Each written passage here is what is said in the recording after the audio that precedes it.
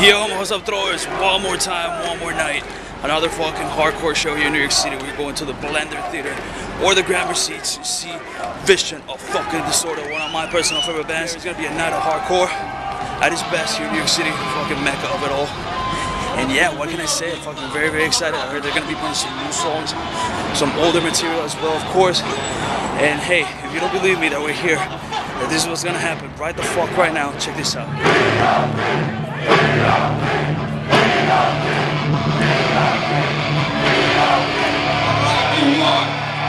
What the fuck is up, everybody? We wanna see this place open up. We are Vision of Disorder.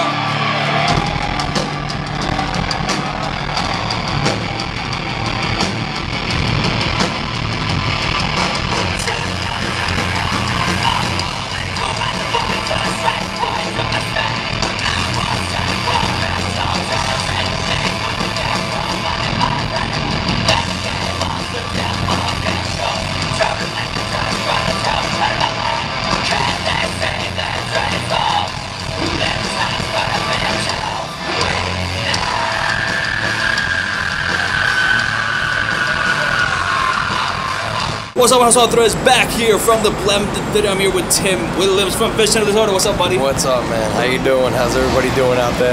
Welcome back to New York City after almost 2 years. Last time I was at the Plaza, you guys took the night, Yeah, it was a good night, man. You know, it's been a while since we played at all. We haven't played since Halloween of last year when we went out with Slipknot.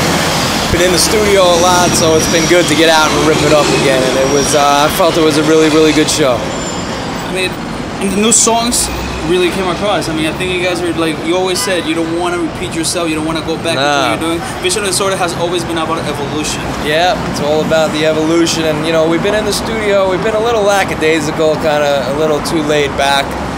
And it's taken a little bit longer to get it done, but I think we really wrote some really, really special songs, you know, and I think the VOD fan, that's what we're catering to. You know, it'd be cool if we pick up some new ones, but if we don't, whatever. And we're looking really forward to, and I think we wrote some really great songs that the VOD kids are really gonna dig. And I think you're gonna see us come back to the city and do an even bigger venue and have an even better show. And Tim, like right now you're about to enter the studio, so what are your expectations? Of course, the songs are pretty much early now. You guys got like 20 songs going in. Well, we're gonna go in and we're only gonna record 5. To be honest, to talk to the fan honestly, we're just gonna record 5 songs for now. Because we really don't feel like we're in the proper headspace to really push out a whole record, even though we have the proper material to do so. We want to do 5 songs and then let our management properly shop the songs. We're not looking for a big deal, but we're looking for the right deal for the band at this junction of our career. And we don't feel like we're in a proper headspace to record 11 or 12 songs at the moment. So we're going in about 3 weeks and doing 5 of our best fucking songs we have, and we're gonna shop them out proper. And then late in the fall, we're gonna do some, probably about Christmas time, we're gonna do a string of shows. So. And when can people expect that material to come out? That material, the 5 songs, you probably won't, you aren't gonna hear that, but we're gonna release, hopefully, there's no reason why this record should not be out early next year. But obviously no guarantees because as you said, you look for the right situation. No, this is guaranteed. This is guaranteed because it's gotta get done. We just want to record these songs so we get the right deal in place, and we already have one offer that's dope, and we'll probably, you know, we'll see what happens, but hopefully we'll be recording in the winter, and then it'll be out. And Tim, because I was sort of saying, Vision of Disorder has always been about evolution, and right now you guys, you know, when you guys took your hiatus, it was a very different band than what it is now. You guys are fucking more like in your game, I think, as a band. Everybody's more, like, I would say, musically perfect because of that hunger of like taking a break or whatever it was and coming back, and all of a sudden like I think you guys got that fire that maybe it might have been like a little bit extinguished when you guys left the scene, but I think it's always a good thing. It's a positive thing when a band just comes as strong as you guys have. Yeah, you know, it felt real good tonight, and I think it really proved to anybody who was in question that we couldn't hold what we've always had. And I'm not saying we're trying to reinvent the wheel, that we're the biggest band in the fucking world, but we are what we are, and we proved that tonight, and we'll always do that. And as far as your lyrical inspiration, because you have, obviously, you write from the heart, from shit that you've experienced, and how, like, I mean, how are the new lyrics? Is there, like, the same kind of, like, idea that you've always written about, or you? Like, I gotta be honest, I haven't really dug into the lyrics just yet. I got a couple, you know, speak honestly with my fans. A A lot of it has to do with, you know, where I'm at right now in my life, or maybe what I've gone through over the last couple of years, which has been a very, very trying time, you know, and cleaning up my act and, you know, pulling, you know, Blood Simple was a real high wave, and that wave crashed or ended for a number of different reasons. To pull yourself out of that and get back on track takes a long time.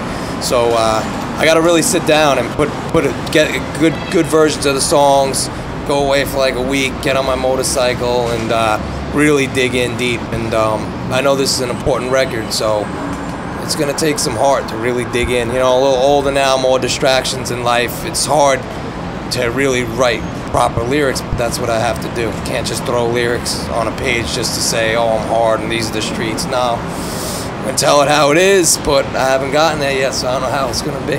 It's coming soon. Yeah, it's coming soon, man. But it's always been about, as you said, like about yourself, about your everyday life. The truth is, you know, it's right. Fucking, you know, Just true to the heart. Keeping it real, and I want to definitely dig in deep, try and sing about some different things, you know, and you know, really gonna focus on a lot of the singing elements on this record, which there isn't that many, but when they do hit, they're gonna be sick. And that's what I'm looking forward to doing. You know, I've screamed my entire life. There'll be plenty of fucking screaming, but I really think my singing voice has evolved once again to shit. It's gonna be cool. It's gonna be interesting. And before we get out of here, I want to say, like, behalf of all the fans, thank you so much for doing this tonight, and for being an inspiration for every kid out there who's gone through shit. As you say, you be like fucking going strong. You look fucking, dude, you look fucking good right now. Thanks. I'm gonna say, Thanks, you know what I dude. mean? Like, it's a lot of hard work, and you know, it's fucking. Hopefully, one kid who has going through some sort of shit, it's gonna be like, let's pick up the mic instead of fucking whatever it is that's out there. So much bullshit out there, it's so easy to get polluted. But I think like the message that you fucking conveying to all the kids out there is kind of like, you know what, you can fucking get yourself back up and get on that fucking stage and destroy. That's what you gotta do. You gotta get up. You gotta stay focused. You gotta find something to live for and live by, and you know, invent your own way and make your own way out there. And don't let anybody tell you you can't, because when they say that, they don't want you to. So then you gotta work harder and prove them wrong. That's it. The words from Tim Williams here from Vision Disorder at Blender Theater. Beautiful night of fucking music. Beautiful night here in New York City, the best fucking city in the world. Thank you very much, and we'll be seeing you out there on the road sometime soon.